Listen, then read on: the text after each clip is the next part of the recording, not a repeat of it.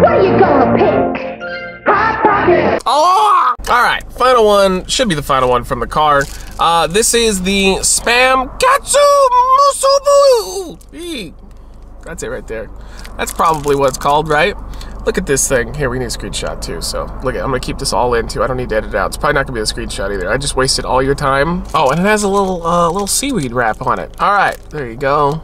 Right here, cheap enough. Let's see if probably the last of our Hawaii 7-Eleven reviews is good or not.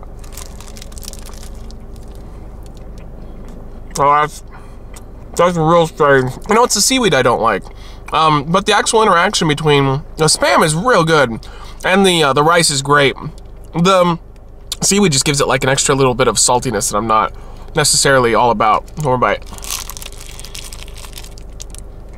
Okay. Getting better. I could see that being something that you would get as like a quick one and done, you know, real quick, jumping in things for 7-Eleven.